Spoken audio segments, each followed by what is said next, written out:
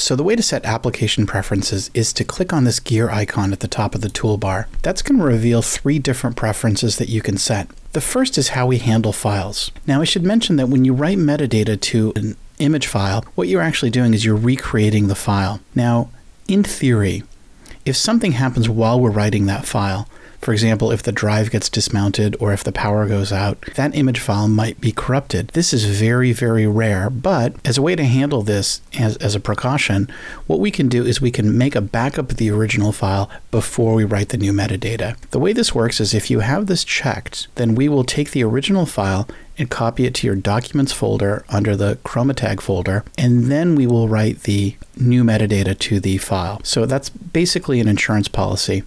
The second is how we handle file names. Now, a lot of the files that we download off of the internet have this kind of alphanumeric gibberish to them, and they don't have any relationship to the file. And so if you check use date format, then what we will do is when we write the metadata to the new file, we'll use a date format as the basis for the file name. So here's a good example of it. It will set the year, the month, and then the date, and then a serial number to keep the files unique, followed by the extension. So this is a good way to keep all of your image files basically having the same type of date format. Finally, this last setting allows you to filter out certain kinds of images that you don't want to appear in the gallery. So by default, QromaTag can write metadata to digital negative files, JPEGs, PNG files, and TIFFs.